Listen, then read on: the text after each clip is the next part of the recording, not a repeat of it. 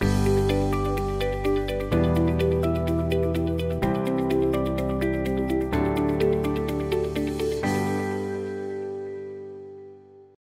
we're recording February 2nd, 2023 Stormwater Management Advisory Commission meeting.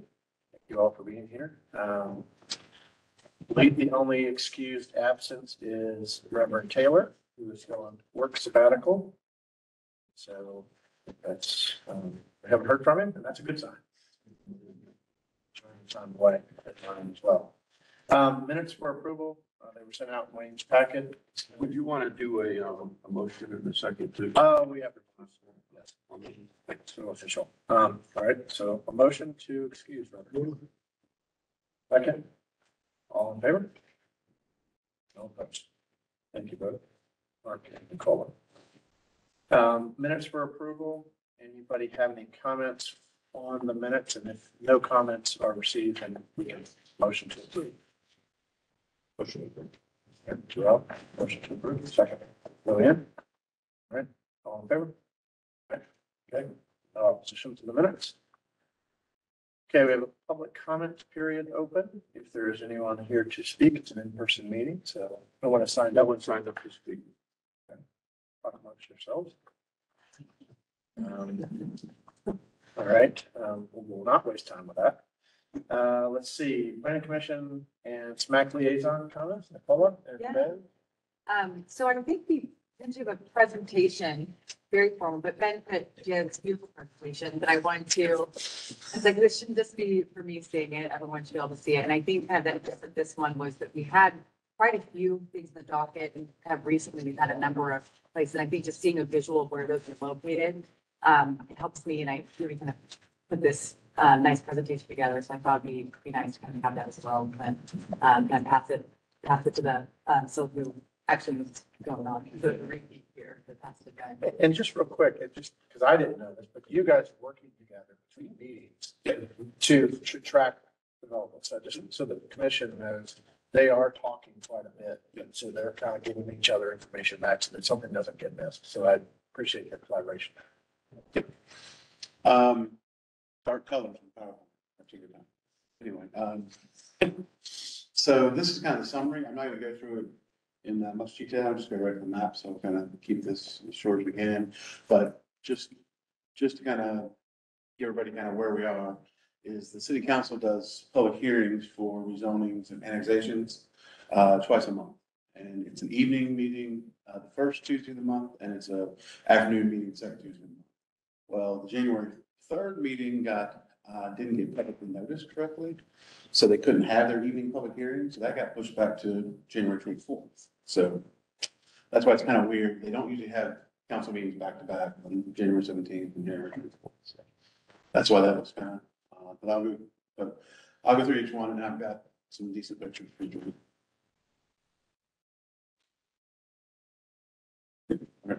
So this one is an annexation for corner of Strickland Road and Six Forks, the northeast corner. And this property's been vacant for a while, and it's in our watershed. And it's not vacant, sorry, there's a single house on it, but largely vacant. And it's been the subject of numerous rezoning attempts to kind of do some sort of development on it in the past, like probably 5 years, if not longer back.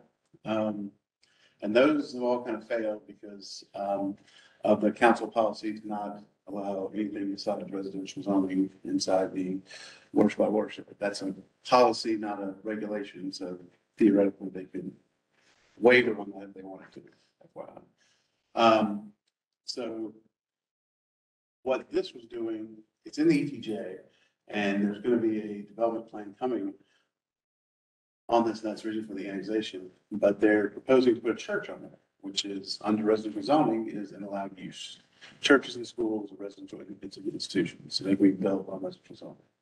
So that's kind of what is happening there. Now, they will be subject to all the Falls Lake rules. Nothing changes about that and everything like that. They'll have to hook up to water and sewer to build to over 12% impervious. To go from 12 to 24%, they'll have to do some sort of stormwater treatment device. And to go from 24% to 30% impervious, they'll have to use some sort of green stormwater infrastructure device. So And 30 is their maximum, and they have a 40% forestation requirement on top of that. So, but it will be coming in to develop as a church of some sort.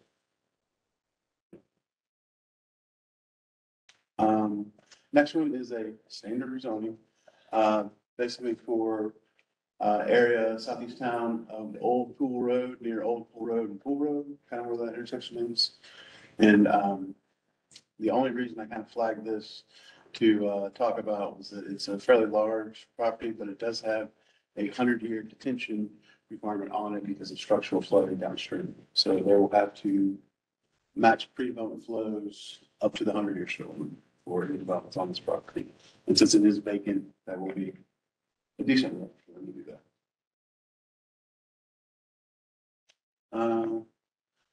This next one is a case out in kind of the eastern side of the ETJ, and subject to our normal stormwater requirements. This one got put on the list because through a new councilman Patton, there were some neighborhood concerns about this one, and it was deferred to the March 21st public hearing for various such uses, not just stormwater, but they'll be talking about that at the March 21st city council meeting, so we could get some stormwater concerns on that. This is a fairly new development in the past couple of years that just rezoned and then developed for subdivision. So some of the neighbors that are in the county and in this pre-existing neighborhood have raised concerns about water construction. Oh, and I'm the one for this one. That was approved, so that won't be talked about at city council anymore. So just the first two were approved, the annexation and this one. And this is the first one that got deferred to a March 21st council meeting. So this one was an interesting one, which depending on where you came from today, you might have driven past, like I did. It's on Clover Lane, which is off of Wake Forest Road in the Mordecai neighborhood of town. There are existing right now an apartment complex here. It's like a garden, like 1970s garden style apartments. They're like 2-story townhome looking apartments. And they want to go back and put larger apartment buildings. And in order to do that, they would have to rezone to a different zoning later now, because per the planning department, what this property is zoned now is not even zoned for the use it's having now. So it's an existing non-conformity. So as I told people yesterday, that's not a good thing when you see all this on the map, all these asterisks. So there's a lot of drainage issues downstream. And as such, they will have to meet the 100-year detention just requirement as well. And all these neighbors are nervous about more dense development and more taller development coming in. So, and just as a side note, this house right here has actually been in for development for just like a porch within the past 4 years, probably, because I met with him before COVID. And his house, which is an old house, is sitting on top of a 30-inch pipe. So, Which we would not allow now. yeah, now we would not allow. Not even in Mark's time would we allow that.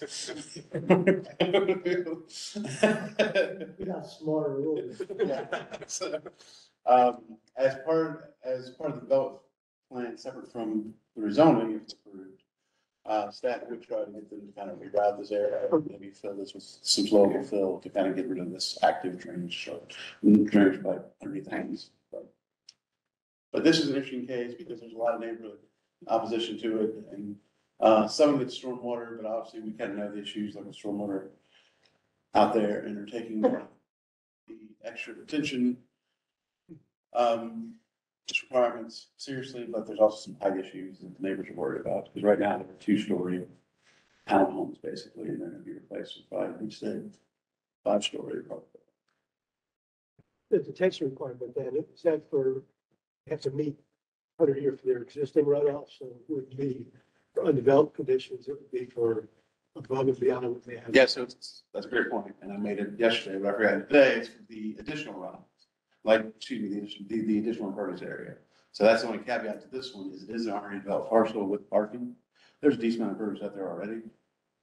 But, So if they go 5-story, they might be able to keep, say, their impervious. yeah. I don't think I asked this earlier, but I know you mentioned the, kind of redoing or kind of reevaluating that 30-inch pipe, maybe like rerouting it. Mhm. If, would that be with or without this approval? Is that like apart from, or, If any development can. okay, so if it stayed as is, though, if it was not approved in that scenario, then you wouldn't, Correct, like if there's no work being done, like on the property, we can't, and I tread lightly here, compel anyone to fix that for us, but if they're doing development work, we can kind of ask them to reroute it somewhere else, so they're usually amenable to that. But this got referred to, council committee, specifically the Growth and Natural Resources Committee. And their first meeting will be February 28th, 4 p.m. And there's a lot of stuff that got referred to that committee, so it probably won't all get talked about at that one meeting. Because that was brought up at the council table, if they're concerned that they were sitting a lot of stuff, this one committee, and they might get bothered.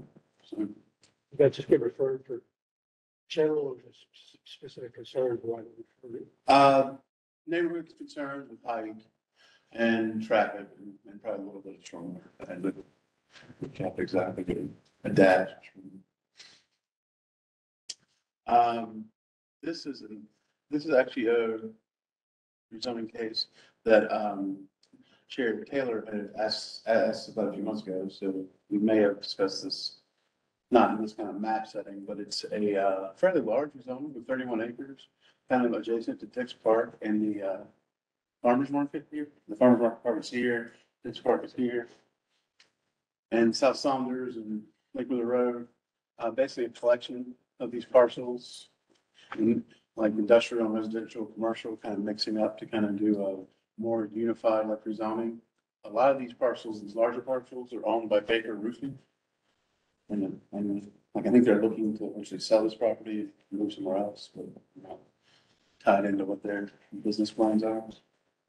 But, they're looking to rezone it to something that would be more urban and potentially could build up to those 20 stories. So this got a lot of attention at the council table, not so much for stormwater, but it does have a GSI condition on it. That if they submit for a certain site plan size, they will have to treat with green stormwater infrastructure. So that's not, the stormwater wasn't why this got sent to the GNR committee, the Growth and Natural Resources Committee, but that was a key piece with the GSI condition and I wanted to kind of bring it to his attention. What's that in the middle, the red? That was just kind of me centering myself when I was drawing it, because the shaky line is my hand-drawn line around approximately where the rezoning is. But this is one of the Baker Roofing properties, so. And it does cut through some of these residential properties too, so it's kind of an odd rezoning.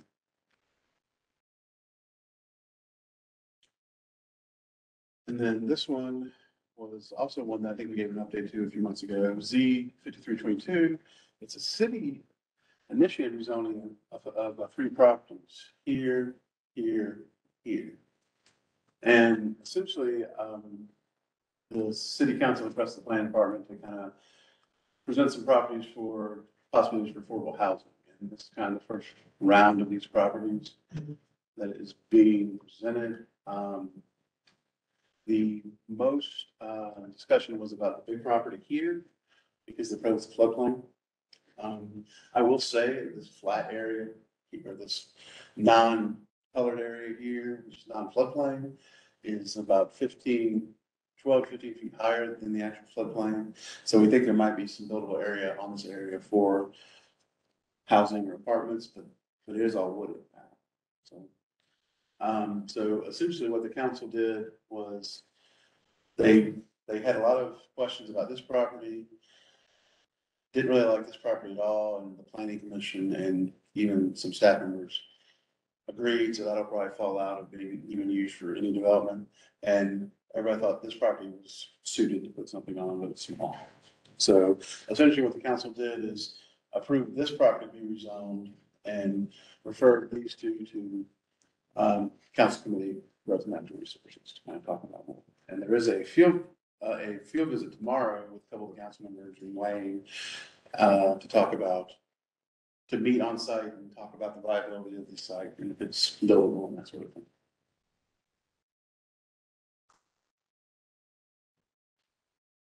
And then another big one, which some of you may have heard about, was the Dix Edge study. That was talked about. It's been a fairly lengthy process. And this area here is where that other rezoning was.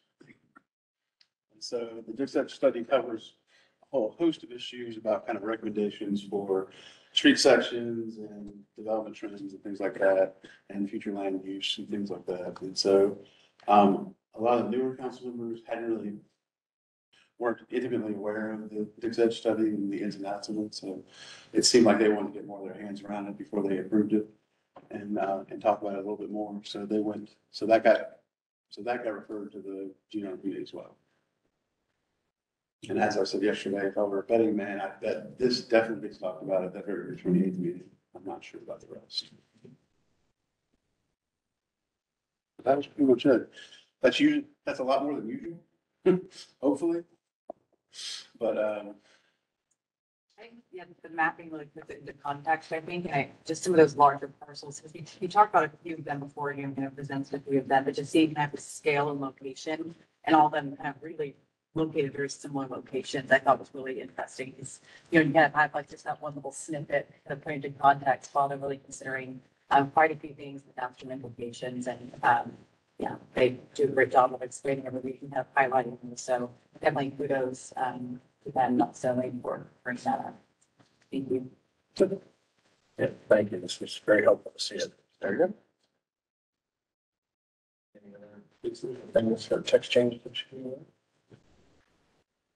Thank you for that. Take a quick moment, I believe, before Wayne does a stormwater team update. We're going to recognize one of our members who's rolling off our commission, so Katie. A certificate here for your 2 years of service. Thank you very much for this. So thank you very much. Appreciate it. It's been my pleasure. You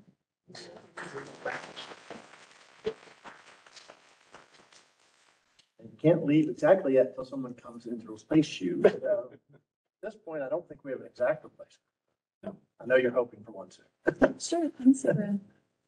Thank you. I'll go back to rerun zone real quick. Just a question on that. One, we got all the downstream problems. And is there any chance the city could work with that developer to try to put in above and beyond intention to try and improve that instead of us having to fix stuff downstream? Over I Wayne. think it was like slide 4-ish. yeah, I'm gonna, It's what the water keyboard. One more. If they're gonna redevelop that whole thing, it might have enough room to put something substantial in there. But just thinking. Yeah, I mean, since it's at the council committee, that is definitely something that could be put on to the case, because the 100-year detention now is just the UDO right now. But yeah, that's definitely something that they could look at. And one thing I'm worried about is treating for the existing impervious. I don't want to advertise that right now, because it's kind of a contentious issue statewide right now, so. But it's a rezoning of whatever it is voluntary. So. Correct. And is this a conditional rezoning or is Yes. it's not a PUD, it's not a planned development? No, it's not. Okay. Yeah. So, Yeah, it's a conditional. But the 100-year comes from a UDO requirement. Maybe just clarify. Yes. Clarify. Yeah, so the 100-year detention requirement comes from a UDO section, specifically talking about the downstream structural flooding. So anything above and beyond that could be a zoning condition, yeah. And if that's something the commission would like to recommend or something, I don't know. I know it's a short turnaround. I think it's something to recommend, is something you'd offer up there to be an interesting concept. And if they want to entertain it, if you did sweeten the pot by saying, we're trying to do something to improve that downstream situation. I think great infrastructure and more detention are two ways to sweeten the pot, right? Yep. Yeah, the only thing that we were talking about yesterday, looking up in the map, clearly the grade is not conducive to having the water go up here, because that would be ideal if the water could just go up to. See if that true is. Hank Street, so. But yeah, some sort of infrastructure improvement too would be something worth looking into.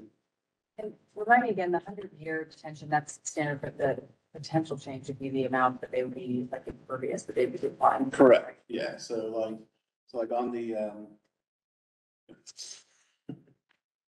So on the other, so like on this site that's completely vacant, it's got the 100-year detention just requirement on it as well, but any impervious it has is gonna be Right. treated, whereas this one is already developed, like Mark said, they might could build something that doesn't exceed their impervious that's currently in the ground right now, so.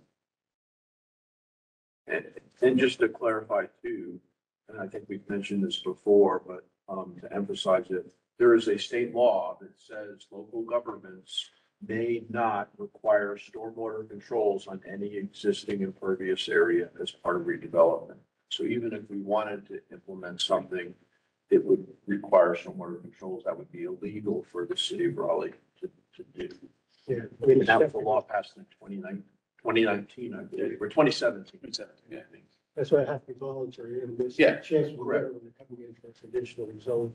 Right, that's what, Once there's a bill to that's going through this year, wanting to take that away, so. Not sure gonna pass, but. we've heard that a bill will be introduced this Yeah. year to repeal Yeah. that inability for local governments to pass that. Now, if that were repealed, we would still need to pass Pass that it, locally. But then if it was repealed, we could pass it locally, right? If council wanted to. And then just the other quick thing, just from a recap, conditions of rezoning must be voluntarily offered, right?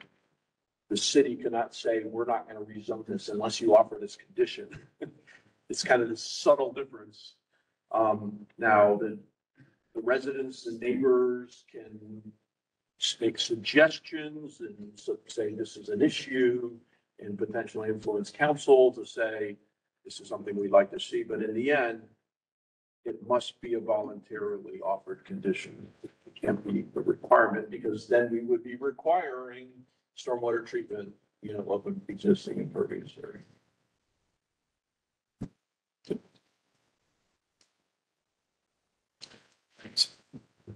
Okay, Wayne, stormwater team updates. And I'm following the new protocols and having slides. I'm going to slide for this, this element too.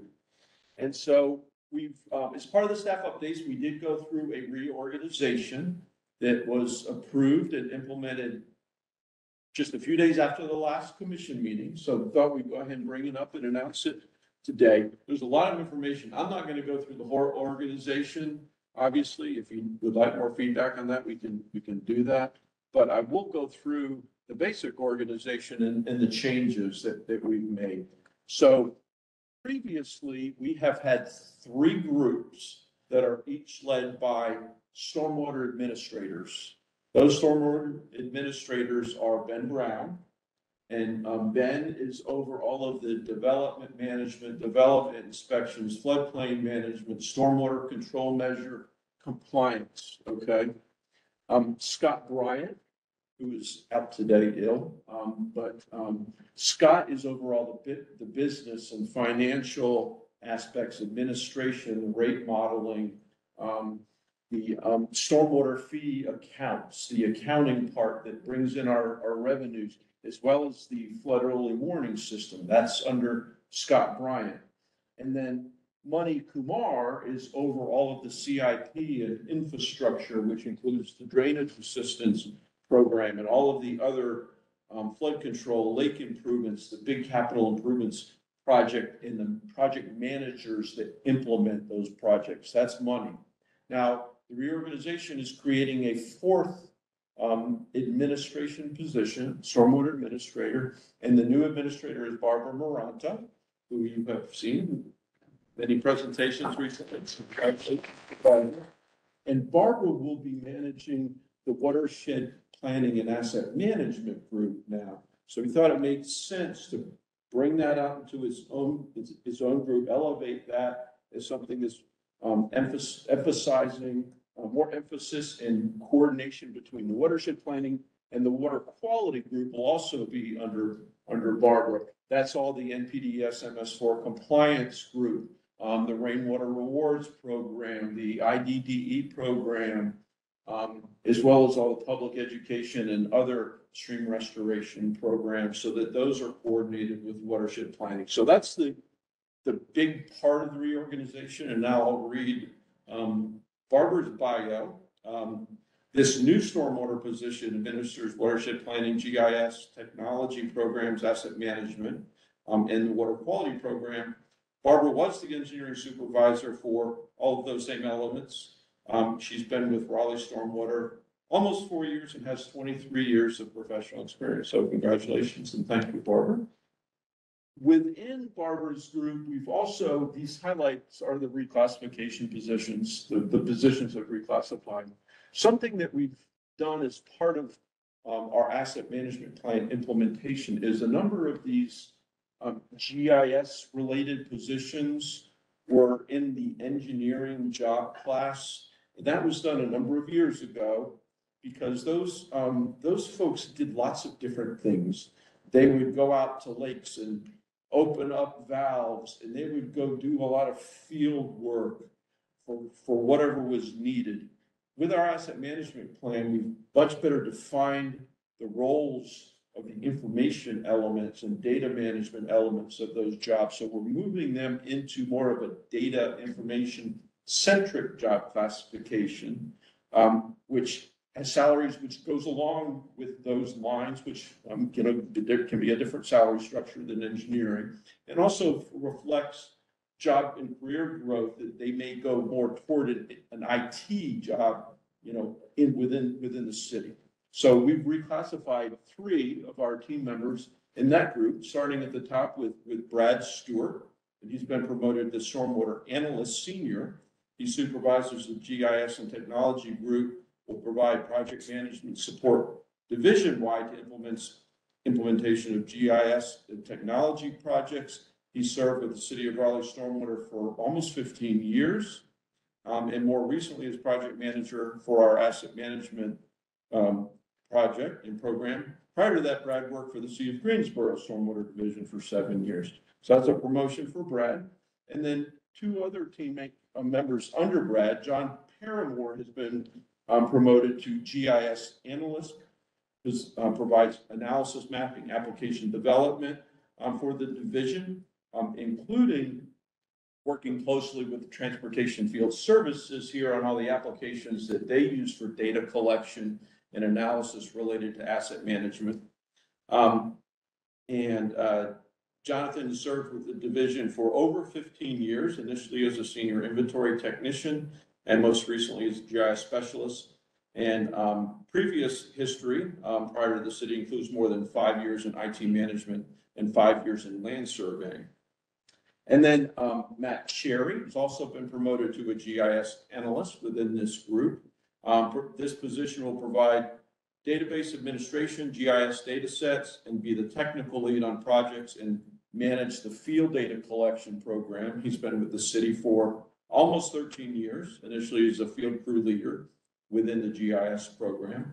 And other roles he has had are engineering technician in the business services group, and his current position of engineering support supervisor for asset management. Prior to joining the city, he worked for an engineering consulting firm in the water resources group for 6 years.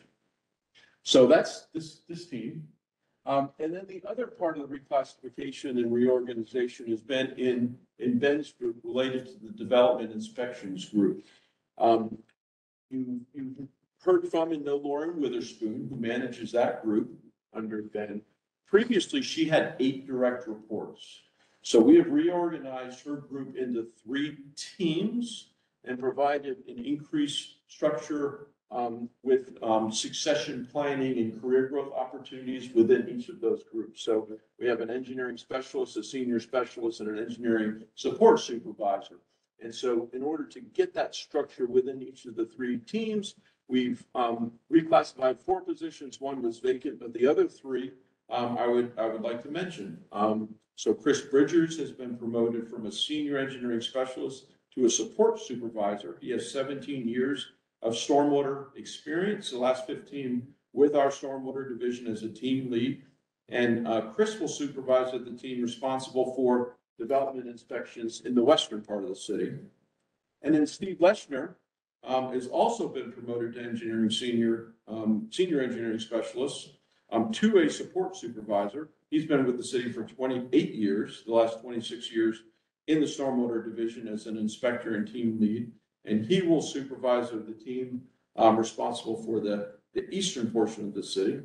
And then Eric Christopher has also been promoted from an engineering specialist to a senior engineering specialist. Eric has been with us for 18 years. 18 years of experience, the last 15 with the stormwater division as an inspector, and he'll be a technical expert for this team. So thank you for bearing with me. This is really, I think, a major reorganization for us. We're a growing division. I think this gives us an opportunity for continued growth and an emphasis of these different teams. One other key element of this that I think was important was we're a very technical oriented division, lots of engineers, lots of specialists. But what we also wanted to do was create a job growth opportunity for non-engineers to advance to administrator level position. So Scott Bryant is an engineer and an MBA. Okay, so Scott's I call him a unicorn because he's got both of those qualifications. But we wanted that administrator to not necessarily have to have an engineering background. So the functions that we put in this group are the fiscal, the business, so that there'd be career job opportunity and growth for folks in that part of the division to get to that administrator level without having to be an engineer. So that was another part of this reorganization that we thought was important. I'll stop there. If there's any questions, be glad to take those now. And if it would be helpful in the future to get into more details, because there's a lot more we could talk about our organization as well. Could you send us a copy of that? Absolutely, Email? absolutely. Well, and yeah, we'll put it in with the minutes. Yeah. So you have some vacancies here and. We do have some vacancies. A couple of these vacancies we intentionally kept vacant until we would reclassify those positions. We do have some other vacancies, and as you've heard over the last few months, we've had a number of promotions, and a number of those have been internal, which is a good thing. But what that does is when we're promoting within from a vacancy, we create another vacancy. So what, I think we have promoted people, but we're also bringing some people in from the outside. It's a good mix. I think we have 8 or 9, I think 9 vacancies right now out of 75 people. So a little over 10%, that's probably a little more than we would like. But we're starting to see good numbers of applications pick up. So we're comfortable that we're gonna get back to a more normal, what I would call a normal vacancy rate, just kind of a normal turnover might be in the 4 or 5 vacancies at any point in time. So we'd like that would be our goal, to get down to that. I think we can do that within the next 6 to 8 months or so.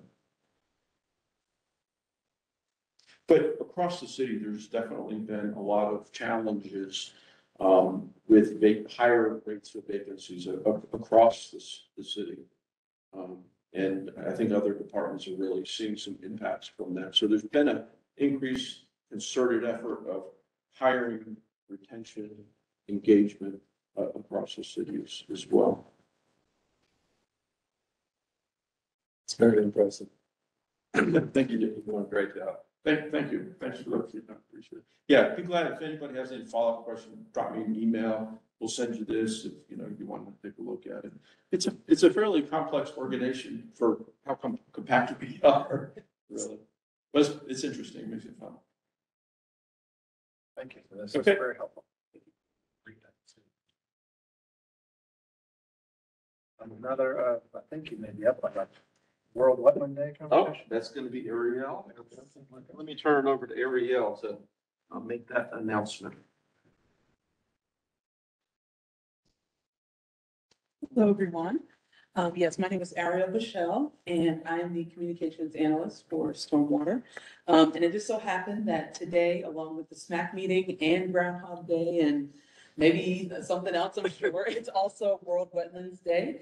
So I just wanted to give a couple highlights of what Raleigh is currently doing in regards to wetlands and also what's upcoming in this year and also future years coming ahead. So just to start on what the benefits are for wetlands. Of course, some of us may know this, but it helps with erosion control, with slowing down the speed of water passing through streams, and also it decreases the rate of erosion. It also provides habitat resources for plants and animals and increases biodiversity. Also, it helps with flood mitigation. Whenever it's a rainy day like today, it traps the water and helps it stay contained so that it's not overflowing into other local streams. And then also it helps with pollution reduction. The plants that are in there soak up the water and also filters out the pollution to help the water stay clean for other local streams and creeks that are nearby. And so we just have a couple highlights for Raleigh wetland projects. Two recently completed projects. One is in Wooten Meadow Park.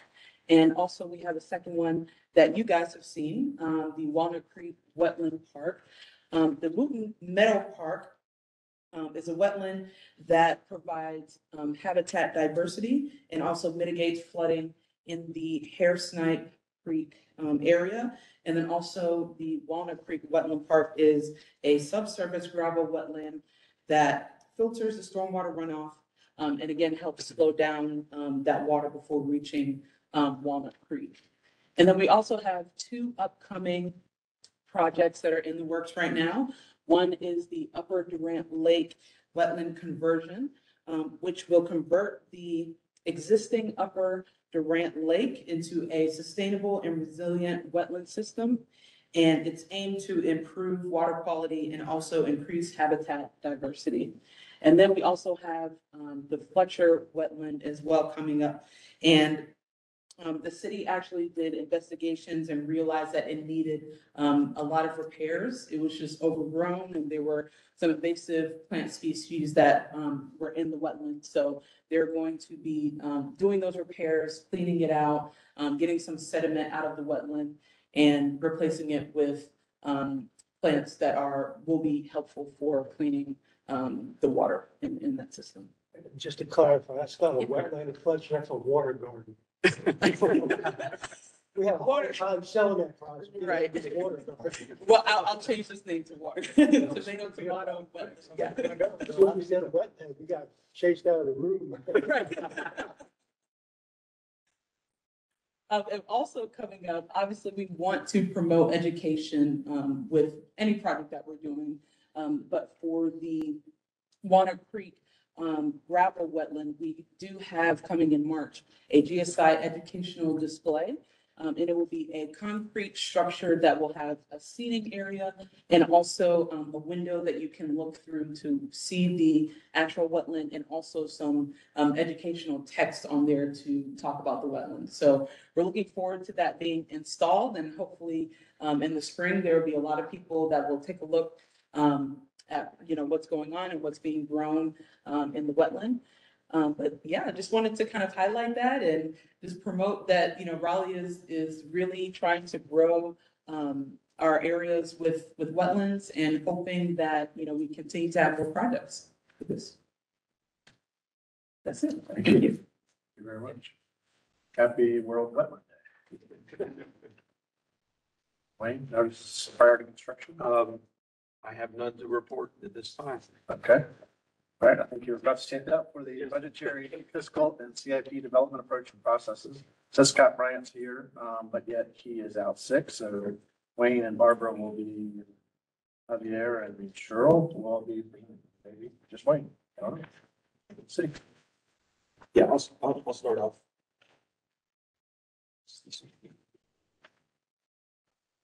All right, well, thanks, everyone. We are going to give this is going to be a two-part series related to the budget development process. So this presentation is going to be an overview where we're going to talk about CIP operations, what the difference is, how we go through that budgeting process. And then next month in March is going to be a presentation focused on some specific recommendations for fiscal year 24, which starts July 1st of this year. And at that point in time, we'll be asking for some feedback from the commission on priorities and budget and CIP projects before we take that to the city council, which will be our formal presentation as part of the budgeting process. And then ultimately, our budget gets rolled up into the entire city's budget, which then must be approved by city council prior to the end of this fiscal year. So prior to June 30th, they usually do that sometime in April or May. So the commission does have a formal role and duties. And I know everyone has memorized that book that we gave you at the beginning, but I thought I might just read it for everyone else's benefit. So the duties of the Stormwater Management Advisory Commission, especially those related to budget, are: the commission shall review and recommend to the council stormwater management policies, policy changes, long-range plans, and their budgetary and rate impacts is duty number one. Duty number two is the commission shall review and comment to the council on the annual stormwater management capital improvements program.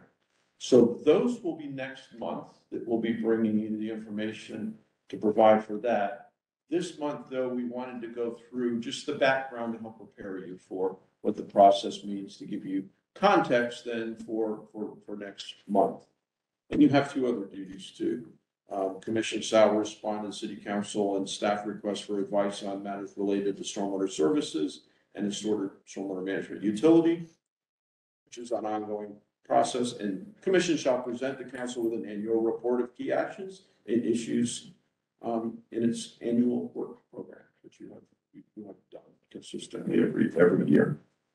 Any questions so far? Okay. Let me review the mission. I think whenever we talk about budgeting, budgeting's about priorities and meeting the mission. So always good to review our mission to manage stormwater, preserve, protect life, support healthy natural resources, and complement sustainable growth for the community.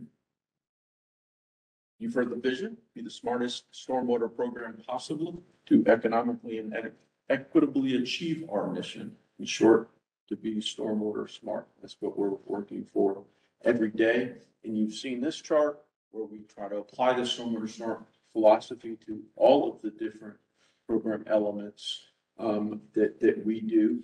In the context of the org chart I showed you earlier, starts to give you a little bit of an understanding of where all those different elements fit within the organization and the people that do that very important work, all in support of that mission. So this is something that we have done and used as part of our internal business planning process. We call them critical success factors. You will recognize some of these because we integrate these into our themes of a lot of our presentations. The two specifically that relate to the budgeting process are: one, understand the level of service needs and expectations of the community, and set our priorities, resources, and budgets accordingly.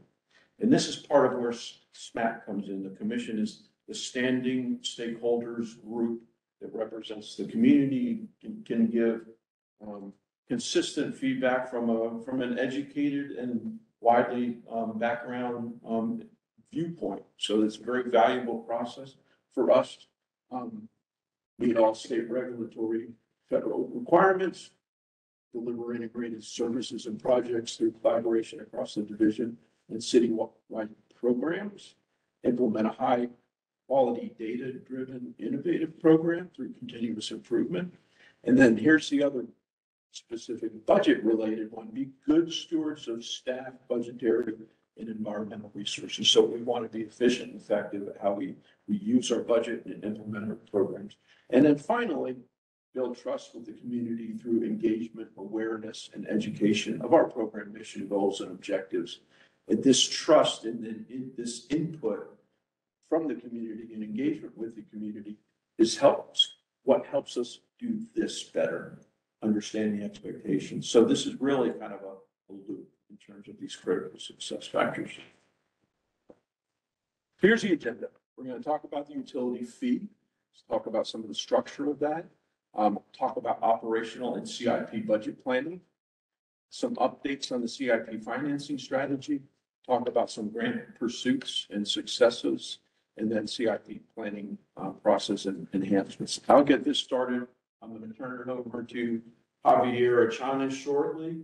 You know Javier. Javier is our lead fiscal analyst for the stormwater program.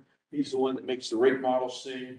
He's the project manager for the work where we're working on debt financing. He also manages the work with a grants consultant who's been helping us seek and secure grants. So that's Javier's role in the organization. Then Barbara is going to talk about specifically the CIP planning and the prioritization and some things we're looking at in terms of debt financing. And you know Barbara's role now, in addition to her new administrator role, she, as watershed planning, helps develop the CIP projects and then helps prioritize those and put those into a CIP plan, which will show more detail for next month, fiscal year 24, but she's going to start doing an introduction that will help us get into that.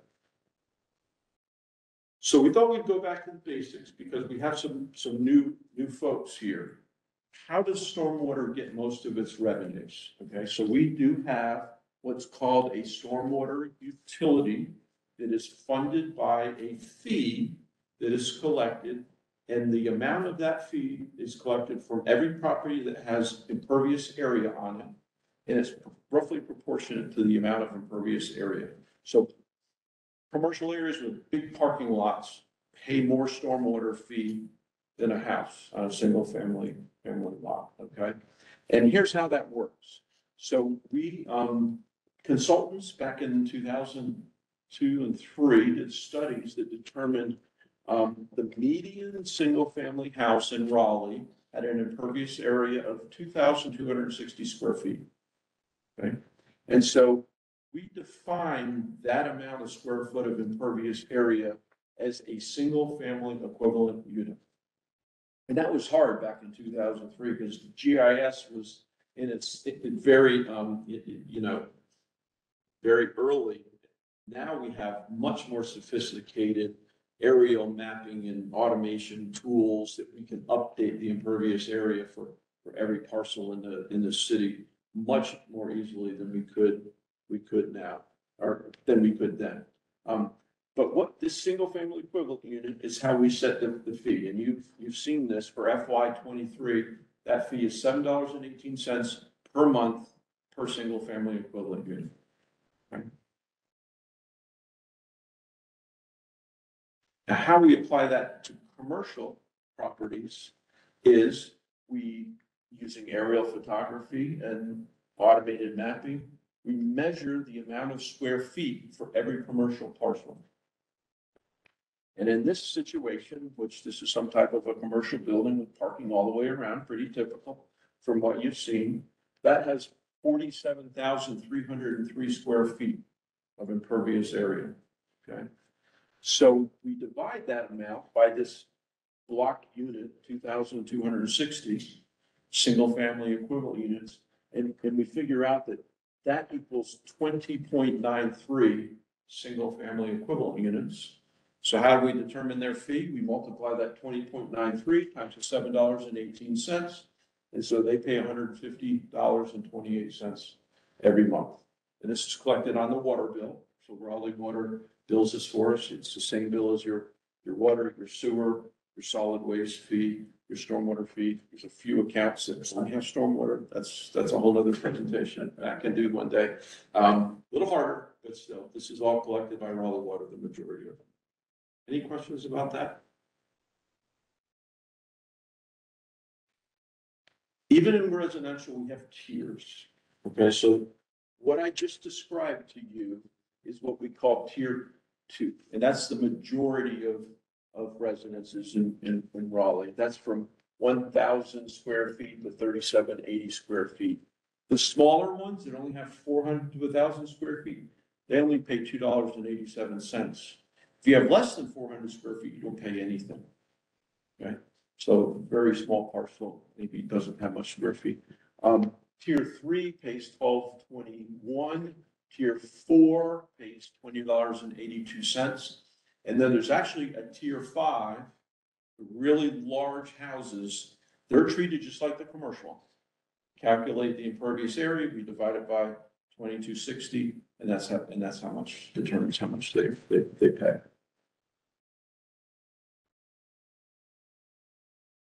Here's a pie chart that shows how that breaks down in terms of where we collect our money. So the blue, that's all of the commercial fees. Okay. The yellow is the tier 2. Like I said, that's the most of our residential are in that tier 2 category. So we have a few tier 1s. We have a few tier 3s and tier 4s and a little bit of tier 5s, but 2/3 is commercial. So that's the big parking lots, the big warehouses, the big buildings. So when we did the original analysis for Raleigh was paying a stormwater fee from property taxes. And this breakdown, if you based it on property taxes, would be about half of the fees would come from commercial and about half would come from residential. So by converting to an impervious surface-based fee, we believe it made it more fair because we think an impervious surface is a good proxy for downstream stormwater impacts, but it also had the effect of shifting more of the revenue to come from commercial and less from residential. If that makes sense.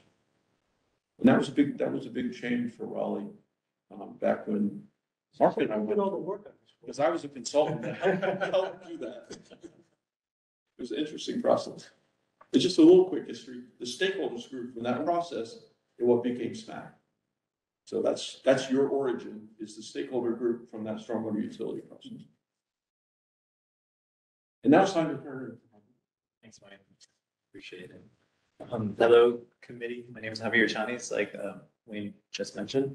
I'm the fiscal analyst for Stormwater Division. So I'm going to be taking a dive deep into, not too deep, just slightly, into the fiscal and finance component of what makes up our Stormwater Division.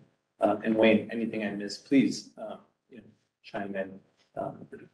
So I'm going to start off with a fiscal summary of our stormwater and component. We try to have, we're guided by the budget office and finance office to have a balanced budget. When we present our budget, like Wayne said, in a few months, he's going to present it for your recommendations next month.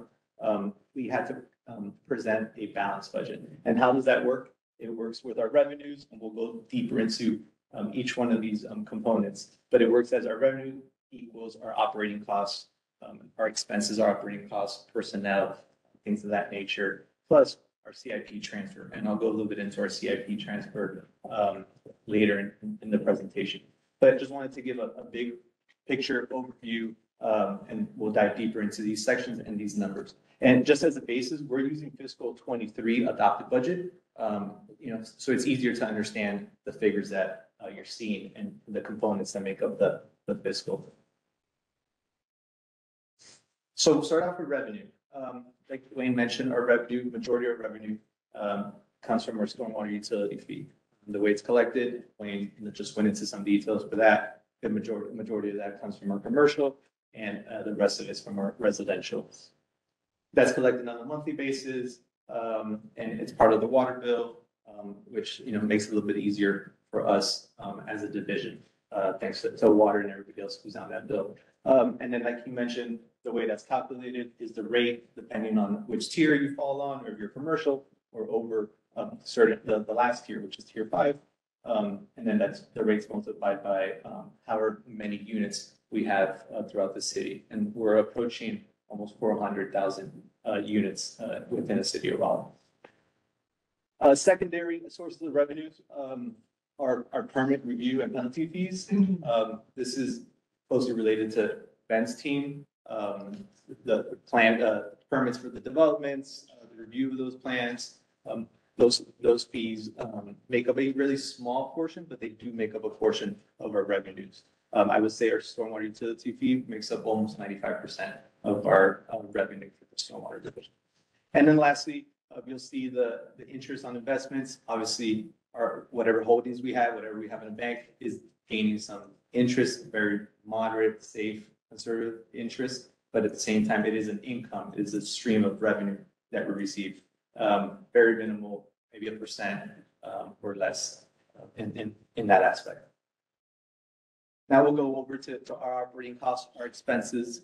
And as you can see there, approximately 22.8 million in this current fiscal year that we're in. Like when you mentioned, July to end of June is our fiscal year. In our operating costs, just giving you, it's obviously taking care of our personnel, that's our salaries, that's our benefits, and also our operating. So your normal day-to-day a cost to operate, to conduct business. Though Wayne might have mentioned it in the organization chart, but we're made out of our 138 full-time staff members are made up of come from two different, I guess, program. You can say departments. One is stormwater, which is our operation, and then the other one is stormwater maintenance, which is where we are right now, transportation field services. This is the breakdown of what the operating cost is between the two departments, I guess you can say divisions.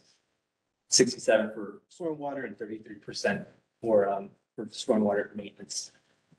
In addition to those are obviously the higher expenses, operating costs that we have in stormwater, followed by indirects and general fund transfers. Indirects is what we pay out to different departments in the city for their services. Big ticket items there are IT, what we pay our IT department for everything they do for us, and as well as development services. In addition to bringing in the revenues from the plans and permits and review fees, they handle a lot of the aspect of that operation, development service team. So those are two big components when it comes to indirect. And then our general fund transfers, those are funds, give you an idea, we're paying for a big transfer. There is our collections of the revenue. We pay a department in the city, it's called CCMB, which stands for Customer Care and Billing. There you go. Sorry about that. And so we pay a big percentage to them in our general fund transfers for doing the collection of the funds. Obviously, like we mentioned, stormwater, water, solid waste, and sewer, everybody's on it, and they charge all those three departments for their services. So that's a big one there. And then other than that, there's some other small components that we pay to other departments throughout the city in the form of transfer. And then lastly, debt services. We don't have that much debt in stormwater, which is a good thing. We have one revolving fund debt that we're paying off. It's very minimal. Still have a few years left on that one. But like Wayne mentioned, we're hoping that we might go down that avenue in the next few years. So right now, really good with debt. Anything that we owe is very minimal. And then here is, you might notice this is one of our leaf collection trucks. I think we talked about that last meeting. And I think that's going on right now throughout the city for the next month or two, probably. And thanks to the team for all their effort there. We'll briefly go into fund balance requirements. This is also a big component of our planning for fiscal. This year, in fiscal year 23, there wasn't any transfers allocated to the fund balance. Our fund balance, we have an internal policy to have a fund balance of at least 50% of our operating costs. So if you go back to the slide, two slides before, or slide before, we were roughly at 22, 23. We try to have a balance of at least 50% of that operating cost. I'm glad to say that we're over that percentage. That's why there's no allocations at the moment in the current fiscal year to replenish or to bring that balance up to that 50% threshold. Little bit more about the fund balance. It's the determinant of days cash on hand. If anything were to happen, we would go back to that fund balance or to that balance. And currently we're well over like 250 days of cash on hand. If anything were to happen, we're relying on those funds. And this is also a key component looking forward into the future for our debt financing, as far as, what kind of debt we can bring upon and what we have sitting in the bank. Almost look at it as like a savings account. When you go purchase a home, they kind of want to know all the funds, you might have at your disposal for any particular reason. And then lastly, the one I mentioned, operations and transfers equals our balances off to our revenue is our CIP transfer. And we'll go a little bit deeper into this one. And I know Barbara will obviously go a little bit deeper into that, the process of determining where those funds go. This current year is 11.4 million, fiscal year 23. We call it pay go. It's pay as you go transfer to 470. That's just a fun internal thing. Just the way it works, everything comes into one fund. Our expenses come out of that fund, and then we send a certain amount, in this case, 11.4, to our CIP. The reason we send it there is because that money stays there. It doesn't fall to a fund balance at the end of the year. If you don't use it, you don't lose it, kind of thing. Like, it stays there year over year, and it keeps rolling into the next year as those projects, because the projects take multiple years. The balances are there for that time frame. When we do set those transfers up, the amount is allocated, but then it's also allocated by specific programs or projects.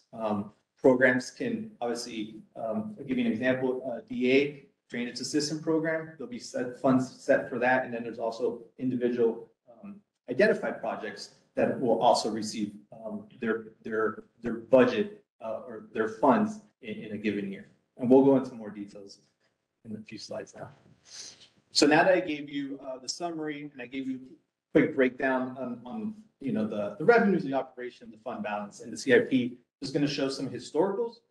Going back to that first number you saw, which was 34.2, and we just went through the 11.4 to the CIP and the 22.8 million over to for operating costs. This is a historical of the last few years and what that looks like. As you can see, in the last two previous fiscal years, we had to allocate funds for our fund balance restoration. We had to use some funds in 20 for some emergencies, and to get back to our policy, we needed to designate or allocate a certain amount for our fund balance in a given year as part of our budget. One other thing you're going to notice here, and you'll see in a few slides now, a big jump in revenues from 26.1 to 32.8. If you remember, that was a year that we adopted a $1.50 increase to our rates. It was at $5.50 and it went up to $7. So it was almost a 30% increase in our utility fee rate. So that's a big jump there. And then obviously from last year to this year, we'll go into a little bit now. Any questions? Sorry, I'm going too fast. I know it's numbers. Right? Right. Just a quick comparison, like I just said, between 23 and 22. Last year we were at $7. We proposed and was adopted a 2.5% rate increase, which is 18 cents to that single unit fee that Wayne was talking about. So it went from $7 to $7.18. This is the difference that it generated as far as our revenue goes, from 32.7 to 34.1. And then here's the year over year difference between what went into our CIP in 22 and what went into our CIP in 23. Just a historical on the fees that we've touched on. That big jump that I just noted from 21 to 22 was that 150. That was adopted, almost 30% increase. Obviously last year was 18. And a key note here is from the inception of the program from 04 to 16, there was no adjustments to the fee. Obviously, we had, just started ramping up. I guess we weren't there yet to start increasing our fees because we were catching up as far as our service goes. There was a single increase from 16 to 17. Obviously, went another 4 years at that rate. And then in the last few years, we've seen some increases. And you're going to see in the next slide how it might seem like a lot in the last few years, but it's almost kind of making up for those first 12, 13 years of no increase. And you're going to see how we compare to other cities and capital cities throughout the Southwest. So like I mentioned, we've been doing catching up for the last few years as far as our fees, and still we're in the middle of the pack. What you're seeing here is in white, we're going to see North Carolina communities. So, our peers that, we follow closely. And in blue, you're going to see the Southeast capital cities with utilities. So we highlighted Columbia, Austin, Tallahassee, Richmond, and Nashville. And then we went up a step further and kind of highlighted recent increases to their fees. So the ones that have the green outline around have, within the past year, have increased their utility fees. As you know, Greenville, Charlotte, Tallahassee, Durham, Wilmington, all have increased their rates in the last year. And still, I would say, middle of pack compared to some of our most important peers. Any questions on this one? All right, and just another historical chart. I hope I'm not boring you with historical numbers, but here's our CIP transfer for our CIP team, our CIP funds. Most recent year was the 11.4 number.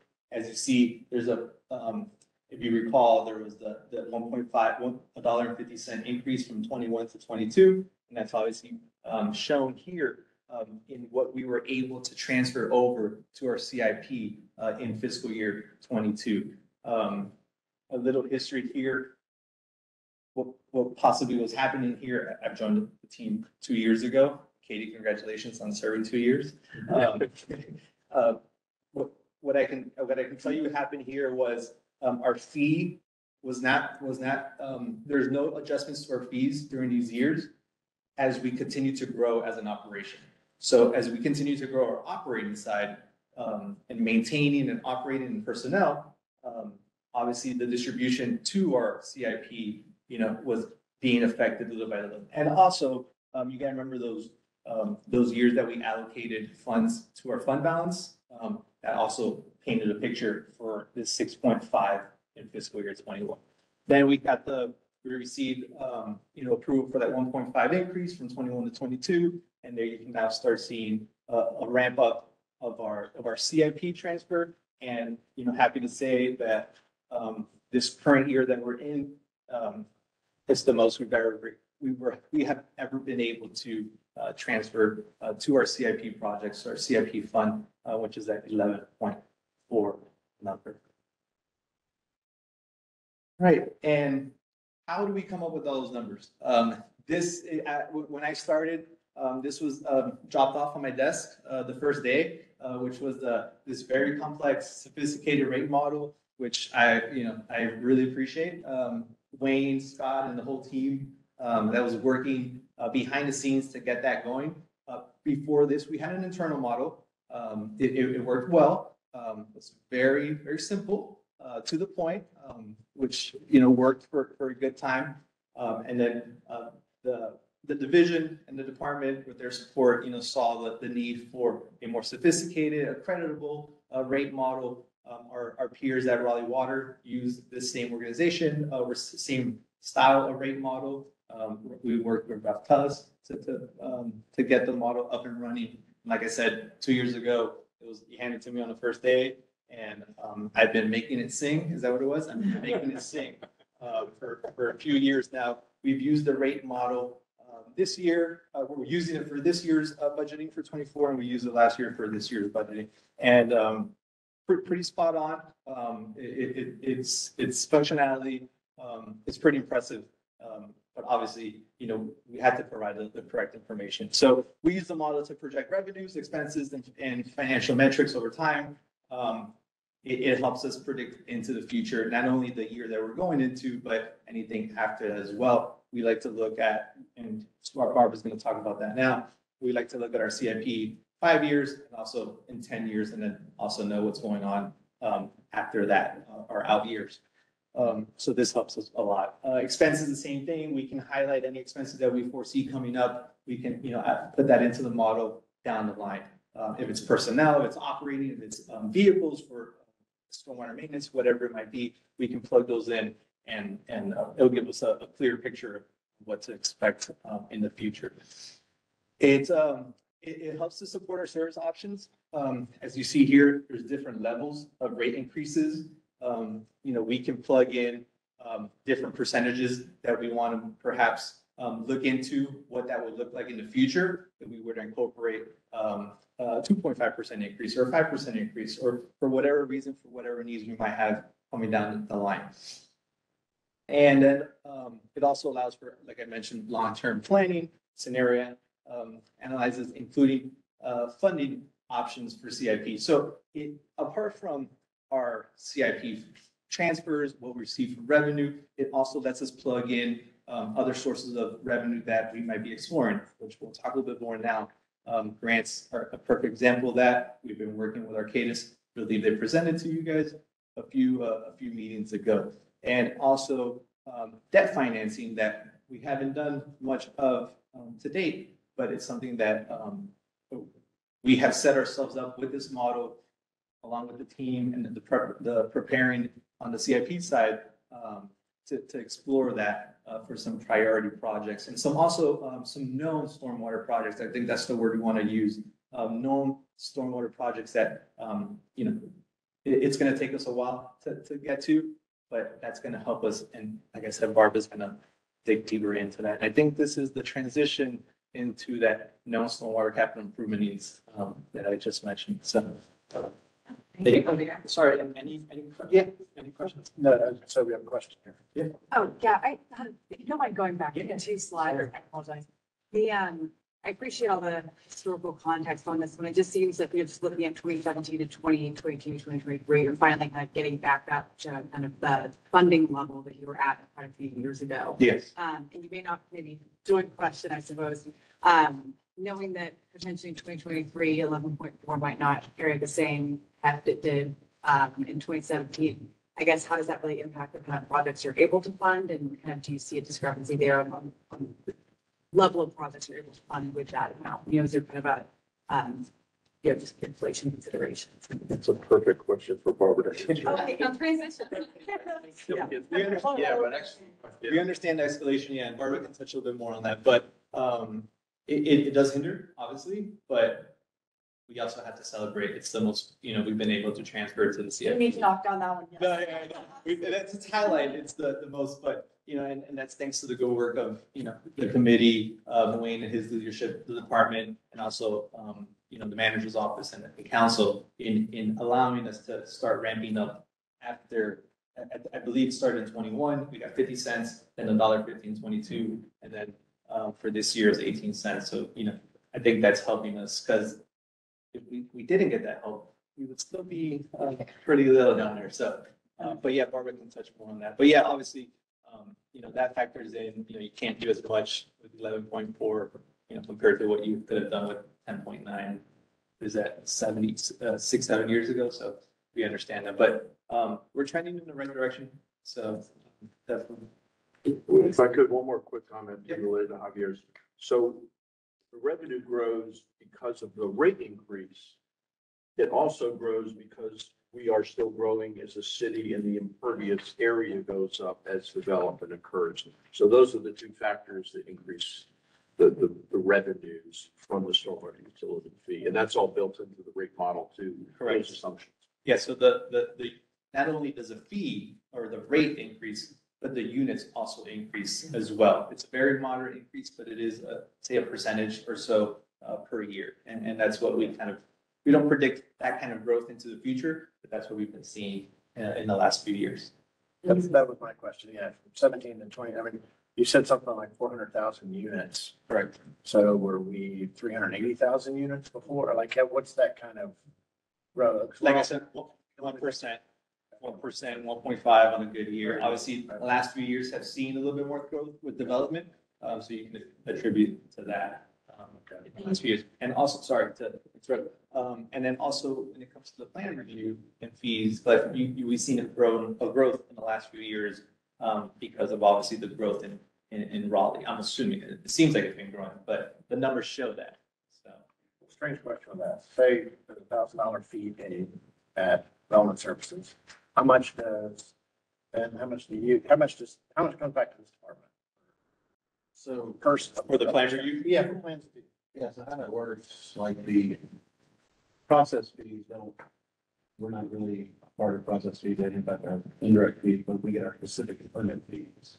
Okay. Everything, stormwater permit, full permit, or land use permit, those fees come directly to stormwater. Kind of at the end of the system, when you pay all those. indirect.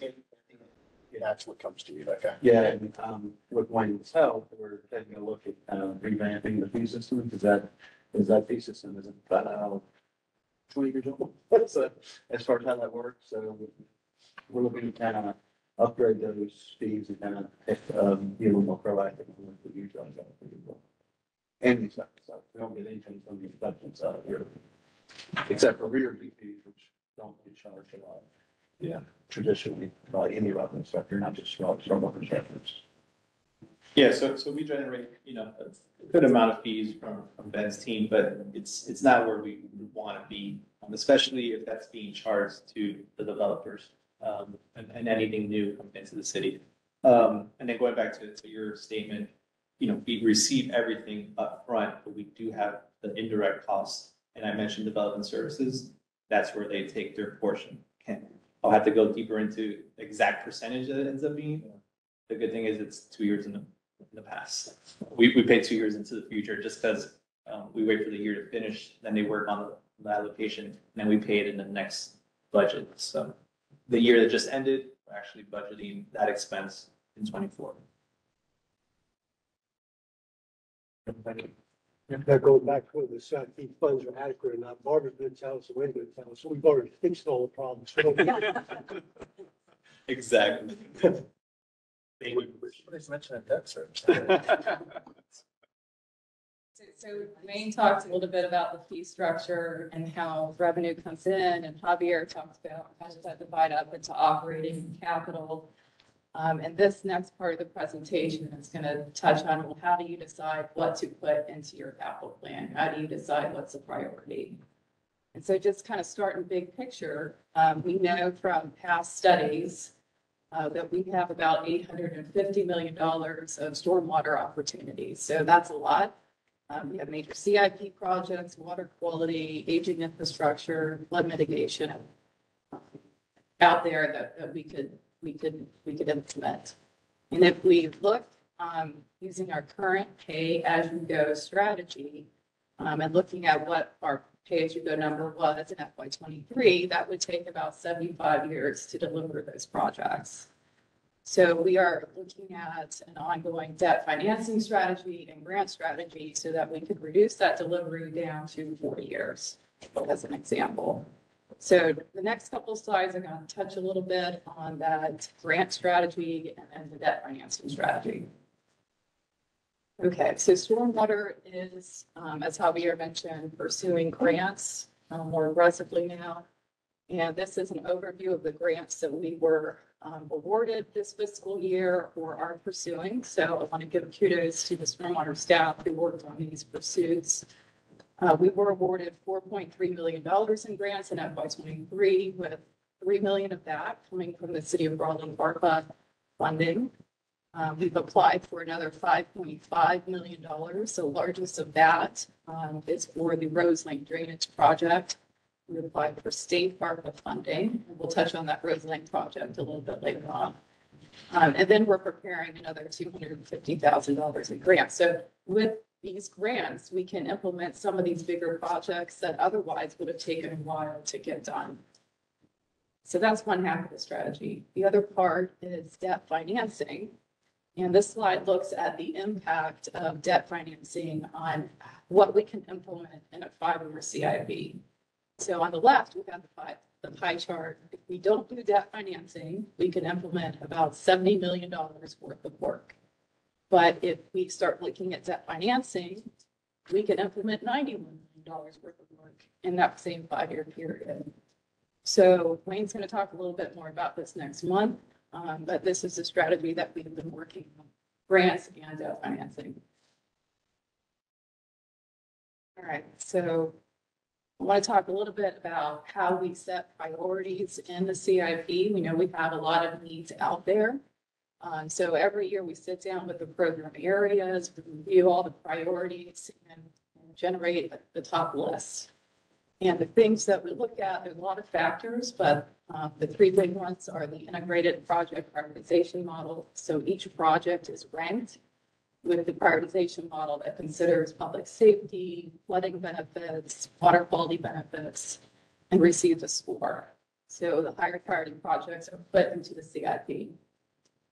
The other factor we consider is coordination with other departments. So we have the Stormwater Smart work better with others, collaborate with other departments. So an example of this, a lot of times our SCM retrofit opportunities are done in coordination with a parks improvement project. So we coordinate with the parks department. Another example is our asset management group is now working more with Raleigh Water and roadways, so we can coordinate that work together. And so that impacts what is put into the CIP. The last bullet is grant requirements. So we have a grant there, sometimes requirements of when the money needs to be spent, and that impacts the phasing in the CIP. And this table shows the program categories and funding for FY23. And next month, we'll talk about the same categories and funding for FY24. All right, so I did want to touch a little bit on the equity-related data sets that we wanted to incorporate into the prioritization model. And Wayne touched on this back in the May presentation to SMAC. So we are looking at incorporating equity into our prioritization model. And there are 3 ongoing efforts that we think will help with that regard. So the first, Stormwater has a consultant-supported project to operationalize equity. So looking at how to incorporate equity into a lot of different program areas, including capital planning. Also, the Department of Equity Inclusion and City IT are developing a geospatial equity index layer that they are going to provide to other departments. So this may be another way we can incorporate equity into our prioritization model. And then lastly, there is an ongoing city strategic plan initiative to develop an environmental justice mapping tool. So with these 3 things, we anticipate another update to SMAC to talk more about the prioritization model and how we're incorporating equity. Okay, so these next slides talk about the projects that we are proposing for debt financing. So we have the list of projects on the left, Rose Lane, Camp Pond, Whispering Branch, Battleford, Smoky Hollow. And we have slides on each one that we can go over quickly. But this slide shows the phases of the project from planning in green all the way out to construction in red. And you can see that these are high-dollar projects. We couldn't easily fit these into our CIP. The Rose Lane project itself would be as much as our entire CIP, and they're all headed for construction in FY25 and 26. So because of this, we're looking at debt financing so that we can get these projects done on this schedule and don't have to push them back. All right, so the next set of slides are going to go over the different projects. You might have heard about Rose Lane. This project is in Southeast Raleigh, Rose Lane and Overtops, Walnut Creek Overtops. This road 1 to 2 times per year, and it cuts off access to a 55 home neighborhood. So it's a one-way in, one-way out street. And this is the project to address it. Next is Camp Pond Dam. This dam is under notice of deficiency by dam safety. There's a city road over the dam, which is also sole access for approximately 40 homes. And the primary spillway, which is that corrugated metal pipe that's shown here, is severely corroded. And if we don't address this, the dam will erode. So this is another high priority project for us. Next, Battleford and Whispering Branch. These projects are in air site to address street and house flooding. Whispering Branch and Woodell are both one way in, one way out streets. And so when they overtop, people cannot get to their homes. So another high priority project for us. And then lastly, Smoky Hollow Park. These improvements will restore Pigeon House Branch. This is a park downtown. The current site is on the left. This project involves street daylighting and installing GSI. Any questions on the projects? All right, so I hope this provided an overview of the rate, the revenues, how things work in the fiscal world, and how we prioritize things in the CIP. We're working on that grants and debt financing strategy to accelerate the delivery of these high priority projects, and more to come next month. I just have a quick question. Maybe this will be in the next month's session, so feel free to talk about it. But quickly, the tool that you use for the prioritization piece, I'm really excited that you kind of have that systematic way to look over all those elements, kind of having uniform apples to apples. Clearly, when you see a picture, it's kind of moving to say, yes, fund it. But looking at those pieces, are those for each one of those floodway, each one of those categories they're using to kind of develop that project benefits for, are those equally weighted? Or are there ones you revisit that criteria weighting every year? Or how is that done? That's a really good question. So there are 9 different categories in the prioritization model. Sherry, correct me if I'm getting that wrong. 9 different categories. Each category has a weight, which was developed by SMAC a number of years ago. We have been thinking it's time to look at that weighting criteria in the model and make sure we're, it's working for us still. So we probably will bring that back to SMAC for comment. I just think about that on a different side quite a bit. So I think, sometimes there's projects that are needed, but there's not really a criteria to fit it. So sometimes something is getting dropped to the bottom, even though it's going to be here. So just interested in the process. Appreciate that. The question you asked previously that I deferred, did we answer that with Barbara's part of the presentation? Yeah. Okay. Thank you. Question, sorry. What's the grant funding strategy for the projects the 5 projects? The 5 projects. What's the potential for grant funding there? I mean, it's a 5-year thing out, but there's a lot of grant money coming in for water stuff. Yeah, and that's a good question. We are working with Arcadis. They presented a few months back. And we've identified potential opportunity grants out there that I mentioned, a lot of the grant money out there, and tied those to our priority projects, which are those 5 that are down the pipeline. It's just a matter of getting a little bit closer. We have them, I guess, identified. We just got to wait for the proper time to actually apply for them. And then we can go a little bit deeper into that. But yeah, we are considering those. Yeah, and just a little more specific. So Rose Lane was one of the projects that we did get $800,000 for the design of that project from the city's ARPA allocation. Right. And the state ARPA, we applied for $5 million, which was the most we could apply for under the state ARPA program. We're waiting to hear. We do expect to hear back this month on whether we would get $5 million or some other amount from that. So but those are the biggest ones. Smoky Hollow, we talked about applying to Land and Water for that project. I think it's a good fit, but we think we're a year out. I think that application was due in February today or yesterday. Maybe we talked about maybe 2 months ago applying for that one. We didn't think we were far enough along in that one yet. So we're likely going to apply for that one a year from now. I don't think we've talked about any of the others in that specific, but there are some others that are on the target for And grant that could be funding. millions of dollars. for those Yeah, no, I think there are, you're exactly right. There's a lot of opportunities and we continue to work with Arcadis. So I think you heard a presentation from maybe 6 months ago about kind of the grants. They continue to be under contract with us to help us look ahead, especially the FEMA and the BRIC and some of those other opportunities too, to match our projects with the scoring for those funding and try to see what's the best fit moving forward.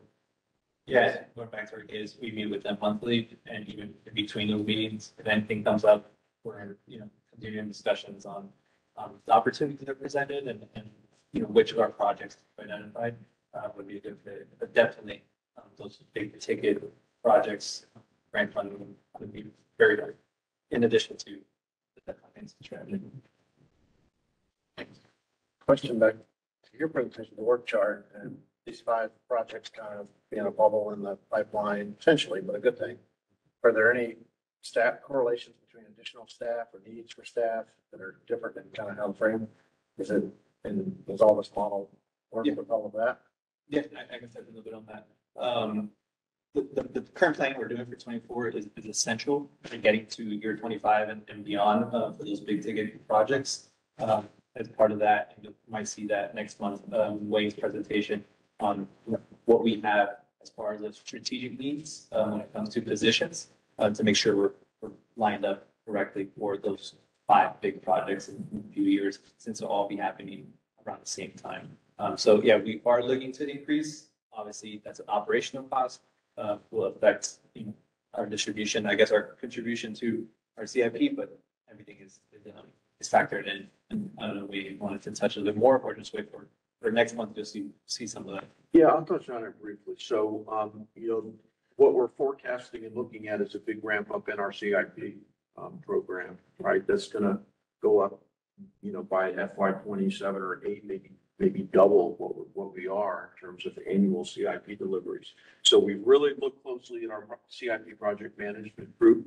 That group is, we had reorganized it a couple of years ago, anticipating this. That group is fairly staffed.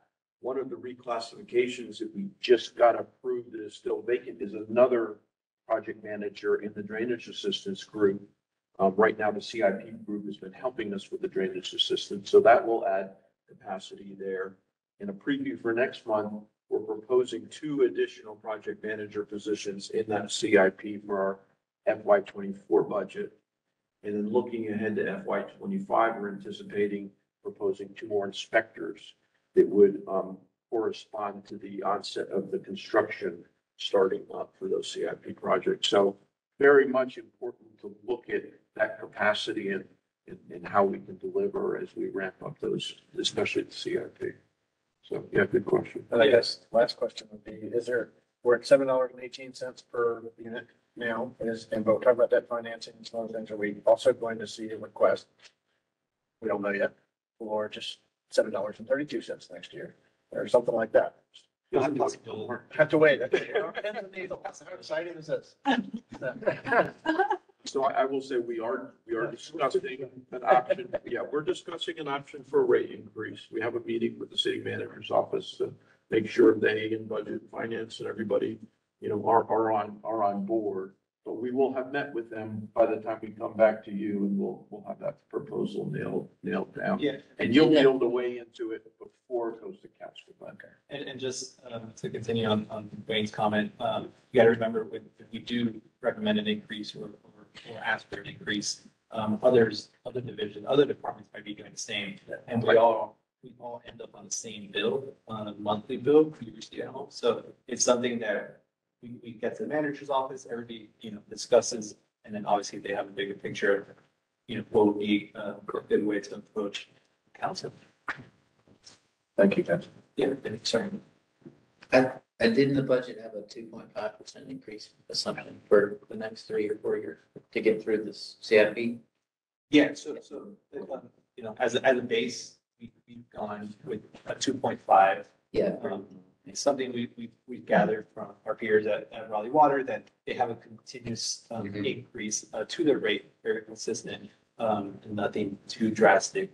Now that we're at a good point, right? Now that we're at that almost middle of the range, Right. when it comes to the feeding throughout the southeast. But yes, nice, spotted that. That fine print. That's worth it. Any other questions? You guys for your presentation, very, very helpful. Very good. Thank you.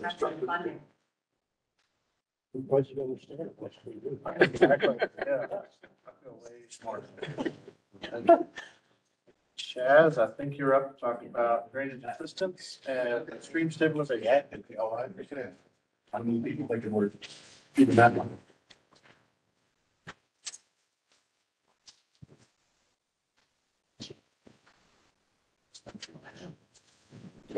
All right. Well, good afternoon, everybody. Chaz Bud, nice to see y'all again. So this is the Drainage Assistance Program Project Review, and as I'm sure you've seen on your agenda, that we will have the stream stabilization projects coming up next. So an overview of the presentation, we'll have Drainage Assistance and Stormwater Project Overview. We'll look at the pending projects. And we'll look at the project request, then the funding overview, and then recommendations and questions. So the Stormwater Management Core Division mission, I know this has been talked about, Wayne talked about this, but to support healthy natural resources, complement sustainable growth within the Raleigh community, and the Drainage Assistance Program always looks to promote that and support that. So I know most of this commission was pretty familiar with this, but just to go over it again, in order to qualify for drainage assistance, you must own property within the city limits, have stormwater runoff on folks' property or street, be willing to donate a drainage easements, and we do not cover nuisance flooding or lot-to-lot drainage. So we have 1.25 million in annual funding that is allotted. That doesn't mean those funds will be spent this fiscal year. Oftentimes they're spent in future fiscal years. We try to be efficient, but at the same time diligent. With that, we'll fund about 8 projects per year, and funding is based on the prioritization or the ranking within the prioritization model. Okay, so we have pending projects, and normally in past presentations, we've taken the top 2 on the list or top 3, depending on how many projects we have.